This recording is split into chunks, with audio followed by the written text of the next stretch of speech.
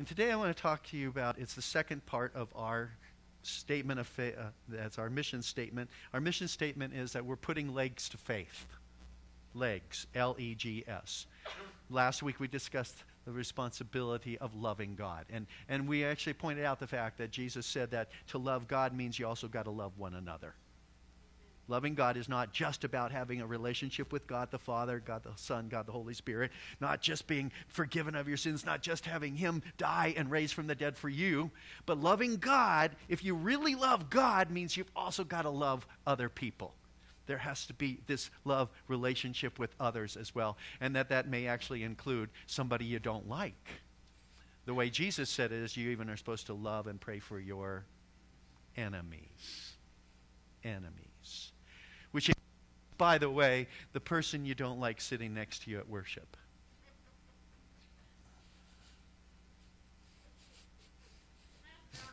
Some of you looked at your spouses. That's funny. But there's truth to that too, isn't there? You all have some times you don't like that spouse. Right? Come on, be honest. There's sometimes, I can tell you this, maybe you always like them. There's sometimes they don't like you.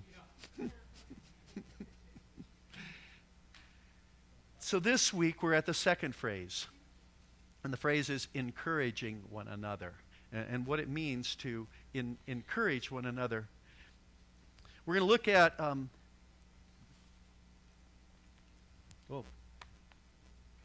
just in case the computer stops working like it did earlier. We're going to look at one of Paul's letters, in this case to the Thessalonian church, in which he is actually giving encouragement to the Thessalonians. In it, and this is from 1 Thessalonians chapter 5. This is, if you look at this whole letter, and even 1 and 2 Timothy as well, where he's encouraging Timothy in his ministry, he's giving them counsel and encouragement and instruction. In 1 Thessalonians 5, verse 11, it says, "Therefore, encourage one another and build each other up, just as in fact you are doing. Now we ask you, brothers and sisters, to acknowledge those who work hard among you, who care for you in the Lord, and who admonish you. Hold them in the highest regard in love because of their work. Live in peace with each other. And we urge you, brothers and sisters, warn those who are idle and disruptive, encourage the disheartened, help the weak, be patient with everyone. Make sure that nobody pays back wrong for wrong, but always strive to do what is good for each other and for everyone else." What is encouragement? The way Jesus said it, and he described it in John 14, he says, "And I will ask the Father, and he will give you another advocate to help you and be with you forever." The word advocate is the word that we translate encouragement, encourager. It comes from the same root. It's a paraclete. This is the Spirit of truth. The world cannot accept him because it neither sees him nor knows him, but you know him, for he lives with you and will be in you. The advocate, the paraclete, a comforter. The literal translation of a paraclete is one who comes alongside you. We need people who will come alongside of us and encourage us. This is someone who comes alongside to help and to render some kind of service to us. If you get a flat tire and you don't know how to change the tire, what do? Have you seen the commercial lately? You call your insurance company and they send out somebody. But if your insurance doesn't cover you, you're in trouble, right? Like the young man who goes, "Sure, Dad, I know what a lug wrench is." He's holding up something that's clearly not a lug wrench. We need people who will come alongside of us and help us and render service to us when we're in need. The Parakletos is also one who gives comfort when we're distressed, who comes and lifts us up, who was there to, when a person collapsed on the ground, literally would pick them up. And you've all seen examples of that in the Olympics and other competitions where maybe somebody fell down and one runner stops and goes back and picks them up. This especially, by the way, happens in the Special Olympics. More so than it does in the normal Olympics, because the Special Olympics kids tend to have more love for one another. Out there on the regular competitive field, we kind of don't care about them, we just care about us. A paracletus is, so I said, one who comes alongside, one who picks people up that are collapsed. A paracletus is also one who was like the person who came in a trial.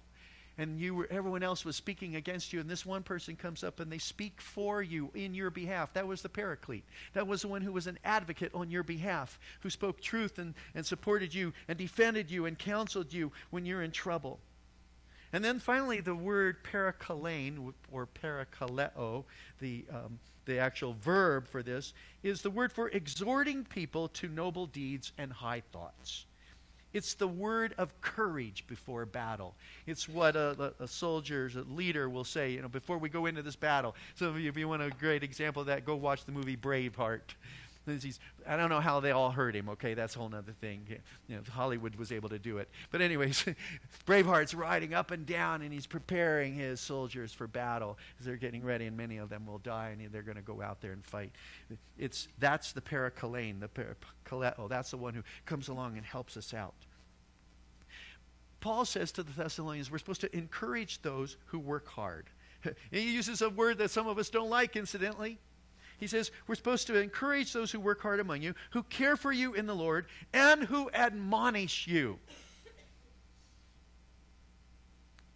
Who make you feel bad on a Sunday morning because they preach something that you'd rather they didn't say. Who make you feel uncomfortable like I did when he put that video up there. And you say, oh, why do we have to be uncomfortable on Sunday morning? We are supposed to pray for those who admonish us. Yes, who make us feel uncomfortable. Yes, we're supposed to be encouraging and blessing those who are working hard. And that includes moms and dads, right? Yes, come on, moms and dads. Encouraging moms and dads who have to what? Who love you, clean up all the messes, and they have to admonish you. Yeah, kids, I know. You say, we don't like the admonishment. Someday you will. Someday you'll be thankful for it. You will. Because you'll remember that they loved me so much, they cared about me so much, they wanted to help me be that special person. They didn't want to ignore me. And the scripture is so clear in this. The Father disciplines those he loves. Now, I didn't say that he is brutally beating them or abusing them or anything like that. But Father God, who loves us so much that he's willing to discipline, willing to correct, willing to admonish. We need to encourage those who are working hard like that among us. Paul goes on, he says, we need to encourage those who care for you.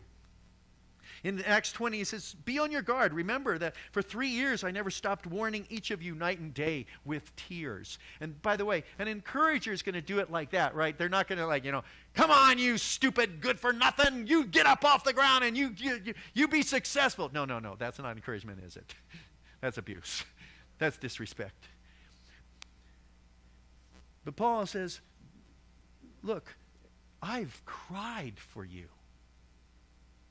I've wept for you as I've tried to warn you. And he's speaking specifically of the Thessalonians and the Ephesians and the Colossians and the Corinthians. He says, look, I've prayed over you. I've wept with you and wept for you. I've had such a burden for you. And Paul says here now, encourage those who have that kind of concern for you. 1 Corinthians 4:4 says, I'm writing this not to shame you, but to warn you as my dear children. Parents, isn't that discipline? Aren't you really trying to warn them? Now watch out if you're just punishing out of anger, right? Yeah, that's the moment you need to sit back. When you're angry, stop and hold yourself for a while so that you can move back into love. And now warn your dear children. Colossians 1:28 says, he is the one we proclaim, admonishing and teaching everyone with all wisdom, so that we may present everyone fully mature in Christ. Why do you come every week? Why do you come listen to sermons? Because I know there's times that some of the things I say in these sermons are not meant to tickle your ears and make you feel good. They're meant to challenge you. They're meant to push us each, because I have to listen too, by the way. They're meant to push us each to try to really honor God with our lives and really live for him. and to recognize that there's things in us that need to be corrected, that need to be changed, and that we need to work and say, are we listening to God or not? And if we're really listening, that sometimes there's going to be conviction that comes when we're listening. And that you shouldn't just come here, sit, say, no, okay, nice sermon, go back out and do whatever you were doing the rest of the week. When do you really need to be a Christian? Tomorrow. Or when you leave here and you want to get coffee before somebody else. Or you're ticked off because the restaurant's full already because Bill went over too long. Or all those. That's when you start really. In the moment. In the now. All the time. All the time. Not just look like one because you look pretty on Sunday morning. You especially look pretty. Yeah, you especially look pretty on Sundays. Love you, Mike. He goes on, he says, you need to warn those who are idle and disruptive. Actually, I love the word here for warning. Put some sense into their head. Get them to get it. You need to alert them of the serious consequences of their actions. Romans 15 says this way, I myself am convinced, my brothers and sisters, that you yourselves are full of goodness, filled with knowledge, and competent to instruct one another. And you are. I am writing not to shame you, but to warn you. Let the message of Christ dwell in you richly as you, this is Colossians 3:16, as you teach and admonish one another with all wisdom through psalms, hymns, and songs from the Spirit, singing to God with gratitude in your hearts. You're supposed to actually use your singing,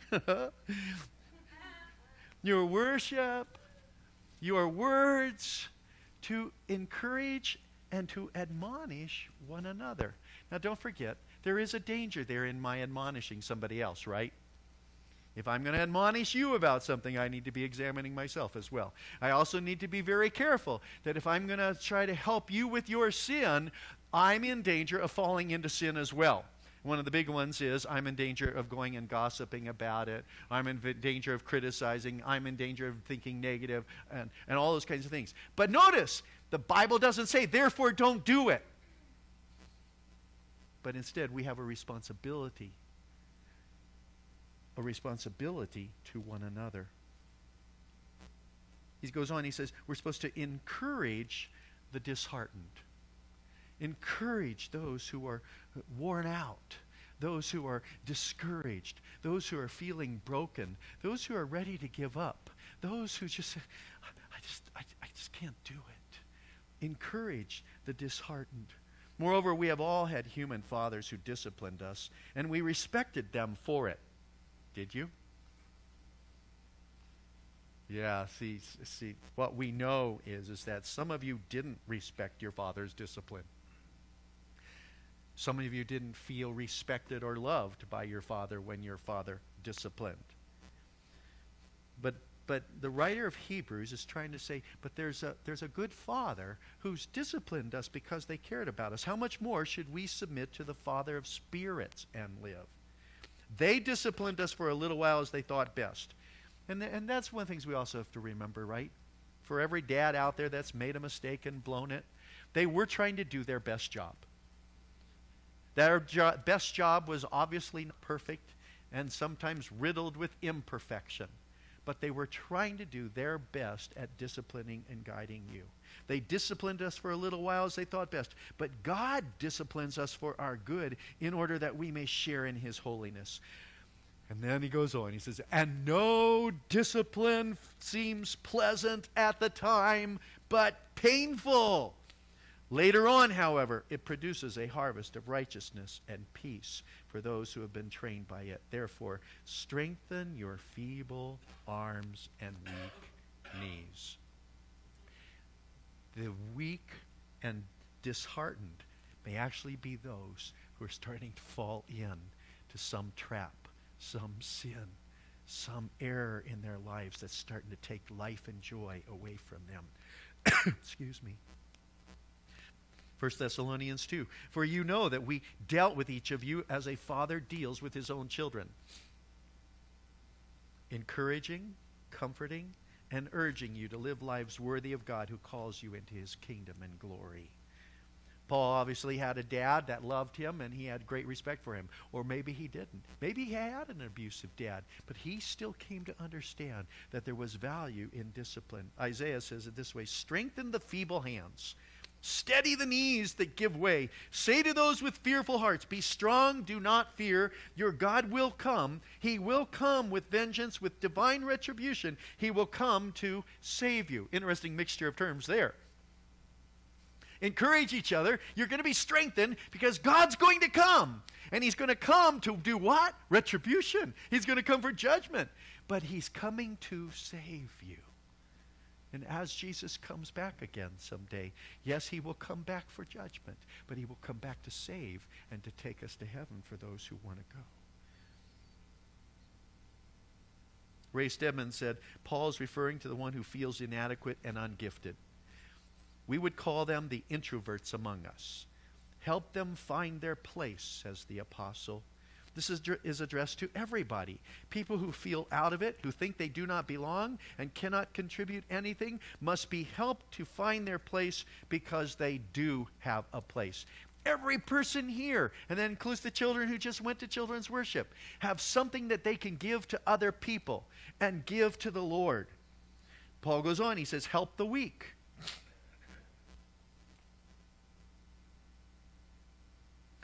To help someone literally means to hold on by them, to hold oneself over against, to keep close to.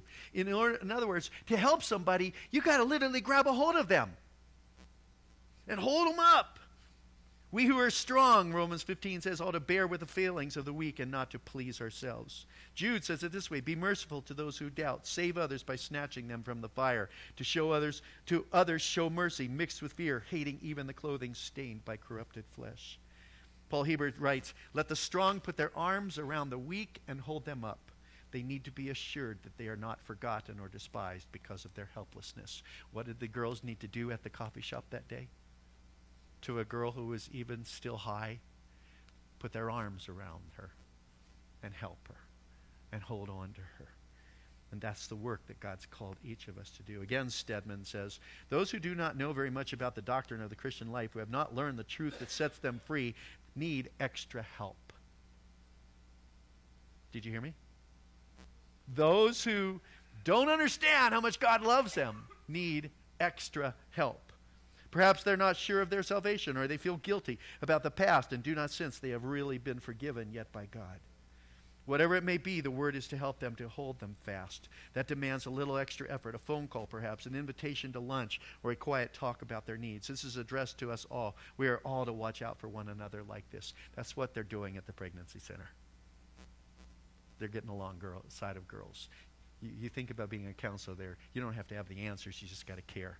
Put your arm around somebody and hug them and hold them and just care about them. Paul goes on, he says, we need to be patient with one another, everyone. I'll move on since none of us want to wait for this one, right? Be patient, right? You all enjoy that? Be long-tempered. The picture of this word is that of a person of whom it takes a long time before fuming and breaking into flames. Some of us are not like that. Some of us have short fuses. Boy, you should see all the elbowing like this today going on. So some of us have short fuses, right? In fact, we all do it to some extent, and at some point in time, all of us become impatient with someone else at some point, sometimes even angry. Some of us just have a quicker fuse and get impatient quicker, but maybe worse and maybe more angry. And Paul says, be patient. Be long-tempered. Long-suffering is that admirable quality that refuses readily to yield to anger and retaliation in the face of provocation or irritation. I'm not going to give in to arguing back with you. I'm not going to fight back with you. And it holds back. It's the simplest of terms. Patience is willingness to keep trying over and over again. How did Paul say it in 1 Corinthians? Love is patient. Love is kind. It does not envy. It does not boast. It is not proud. Or 1 Peter said, the Lord's not slow in keeping his promises. Some understand slowness. Why doesn't Jesus come back? He is patient with you, not wanting anyone to perish, but everyone to come to repentance. And then Paul said it in Timothy, and the Lord's servant must not be quarrelsome, but must be kind to everyone, able to teach, not resentful. Opponents must be gently instructed in the hope that God will grant them repentance, leading them to a knowledge of the truth, and they will come to their senses and escape from the trap of the devil, who has taken them captive to do his will. Be patient with who? Everyone. Did you have to be listening? There's no outs there, kids. Be patient with everyone. Make sure that nobody pays back wrong for wrong, and that starts with yourself. Don't retaliate. Jesus said, the Old Testament said, eye for eye, tooth for tooth, right? Okay, I'm going to get you back for what you did to me. No. New Testament, he says, forgive. New Testament, he says, love. New Testament, love your neighbor. The Old Testament, he said, love your neighbor and hate your enemy. But I tell you, love your enemies and pray for those who persecute you, that you may be children of your Father in heaven. He causes his sun to rise on the evil and the good, sends rain on the righteous and the unrighteous. One of the things that I've so appreciated from the crisis pregnancy centers is that they come alongside of girls who have already had an abortion. Some of those girls might even be in their 60s and 70s, who had an abortion years ago but never were able to accept the forgiveness of God. They know that they did something. They're broken because of it. And they come alongside of them, and instead of saying, you're a terrible person, can't believe you murdered your baby. No, they come alongside of them and love them to healing, to forgiveness, to wholeness, because God cares about every one of us who sins. Do not repay, Romans, Paul said, do not repay anyone evil for evil. Be careful to do what is right in the eyes of everyone. If it is possible, as far as it depends on you, live at peace with everyone. Do not take revenge, my dear friends, but leave room for God's wrath, for it is written, it is mine to avenge. I will repay, says the Lord. You see, you don't need to go out there and try to take down that person for something they're doing. God's going to do that. On the contrary, if your enemy is hungry, what should you do? Feed them. If he is thirsty, what should you do? Give them something to drink. In doing this, you will heap burning coals on his head. Do not be overcome by evil, but overcome evil with good. If you hate Donald Trump, what should you do? Pray for him. If you love Donald Trump, what should you do? Yeah. If you didn't like President Obama, what should you do? Pray for him. If you don't like Planned Parenthood in the abortion industry, what should you do? Pray for them. So are we? Always strive to do what is good for each other and for everyone else. Always keep looking for ways to show kindness to someone else. Matthew Henry says, in general, we must study to do what is our duty and pleasing to God in all circumstances, whether men do us good turns or ill turns. Whatever men do to us, we must do good to others. No matter what somebody says to you, no matter how they treat you, what are you supposed to do? And this is what moms and dads say to kids, right? So what if he treated you mean, you treat him nice? Easy for you to say, Mom, okay? And it is easy to say and much harder to do. And yet that's what God is wanting us to do, to always strive to do what is good.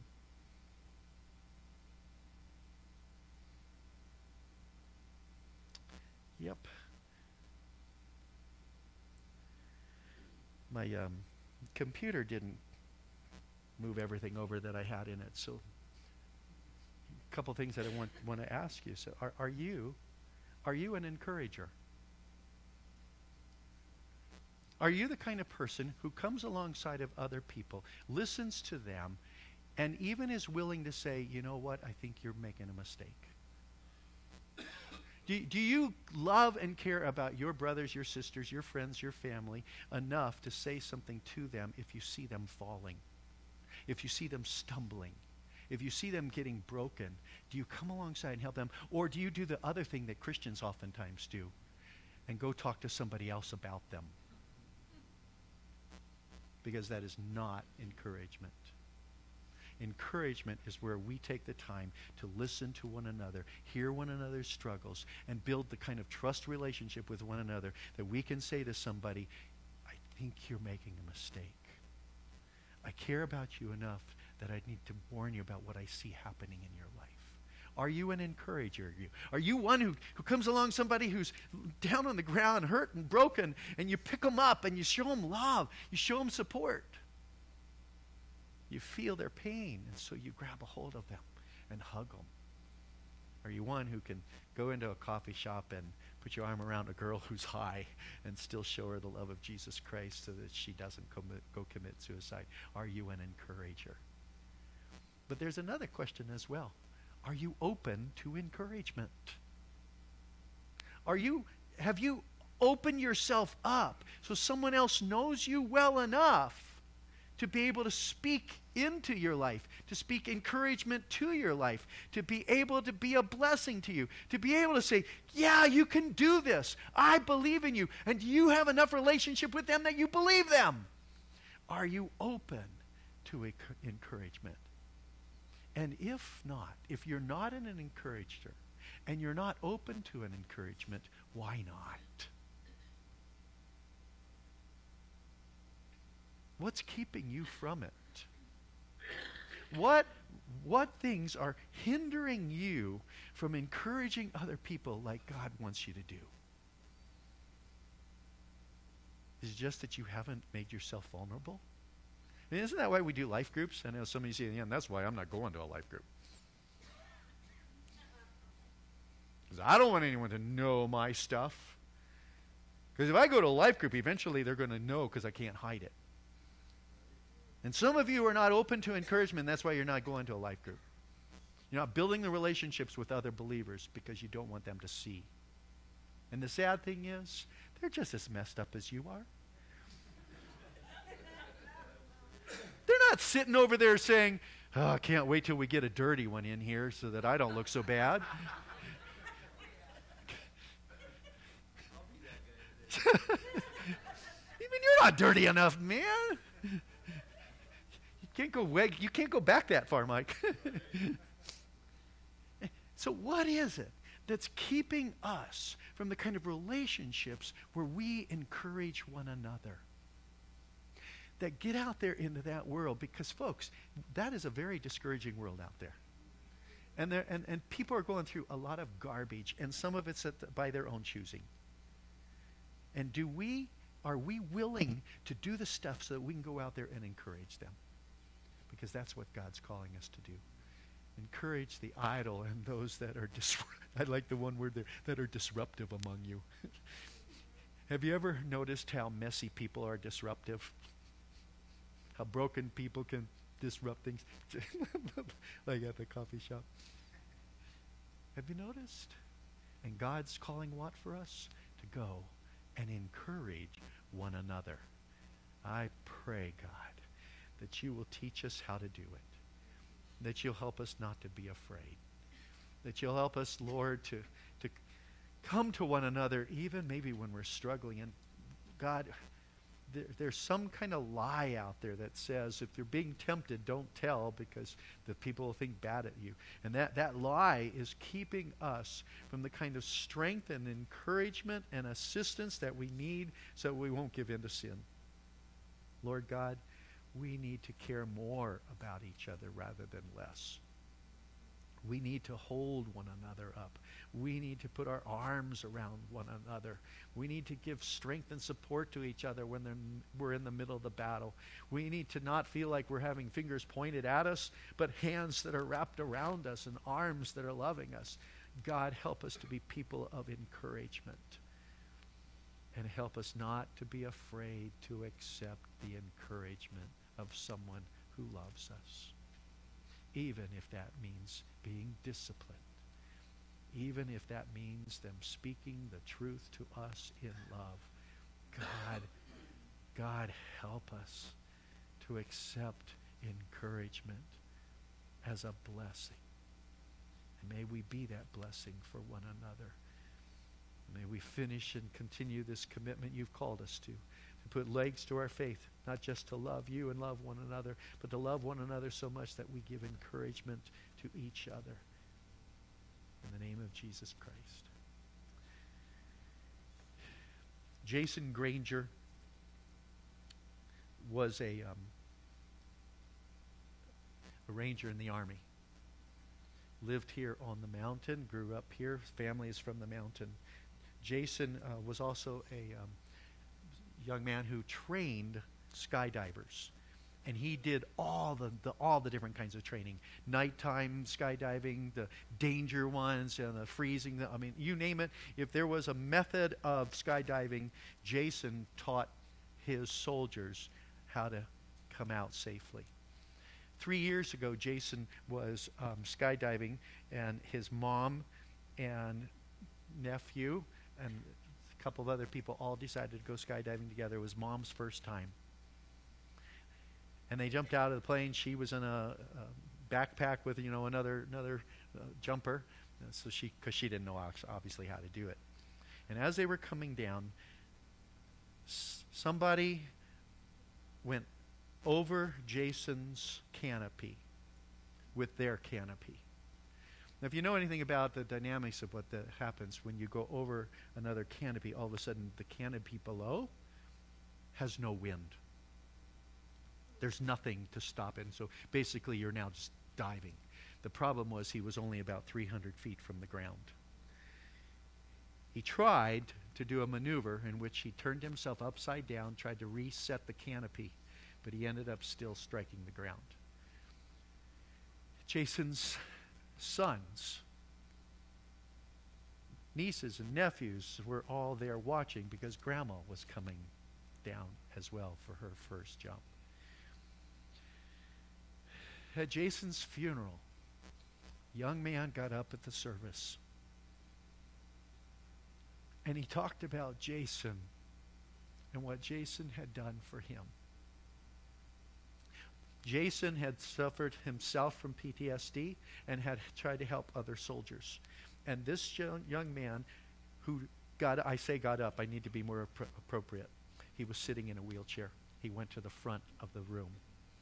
And from that wheelchair, he spoke to the crowd. And he says, I especially would need to speak to my brothers who are in the military and my sisters who have served. He says, I need to speak to you. He says, Jason saved my life. He helped me see Jesus Christ. And maybe the reason, maybe the reason Jason died was to get you guys to deal with your life with Jesus Christ. To get you to face, do you believe that Jesus died for you? Do you believe that God really cares about you? Maybe that's why, and he's saying this bawling, maybe that's why my friend Jason died, because God was trying to get your attention. That's how important encouragement is, brothers and sisters. Do you believe? Because there are people dying to make sure that we would have life like Jason's friend did that day. Do you believe? And if you don't, say yes. I'm sorry, it's as straightforward as that. Say yes. Okay, Jesus. Yes. I'm going to follow you. And maybe you've been one of those Christians that's been kind of gotten away from Jesus. And he's kind of become unimportant to you. Or your relationship's just shallow and you know it.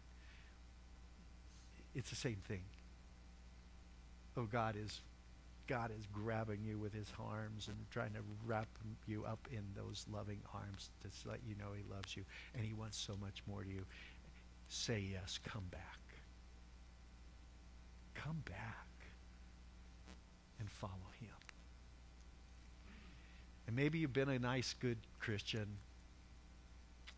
and you've done good things and you work hard around the church.